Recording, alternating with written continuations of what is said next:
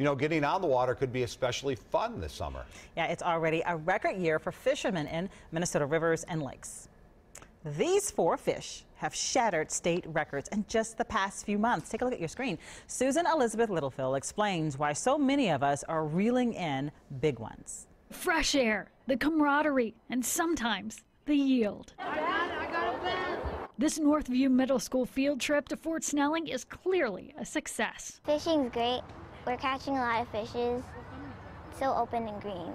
When you catch your first bass, it's fun, and I think it makes you want to fish more. And this may be the year to fish more, according to the experts. Well, the trend right now is we've got records coming out of our lakes and rivers right now that is unprecedented for state records. It's just incredible. Michael Curry oversees fishing records at the Department of Natural Resources. If you can fish for a record, that's great, but most of them are caught accidentally. And personally, I have a muskie that was 54.5 inches. I was smallmouth fishing when I caught it. Here's the proof. And he's far from alone. So far, there are 4 state records for short-nosed gar, sturgeon, and golden red horse, and the number is climbing.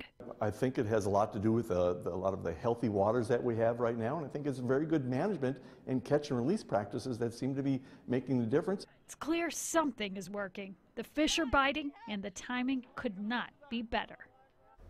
Just in time for summer. Well, the big sturgeon catches, they are usually near the Canadian border, but they tell me at DNR they're seeing big catches all over this state. If you do catch a big one, you can submit it for a record. You'll need to have a photo of the fish beside a ruler for measurement, and you need a witness there to verify. All right. Good luck. Yeah, I love those photos. Those are some huge fish. Amazing.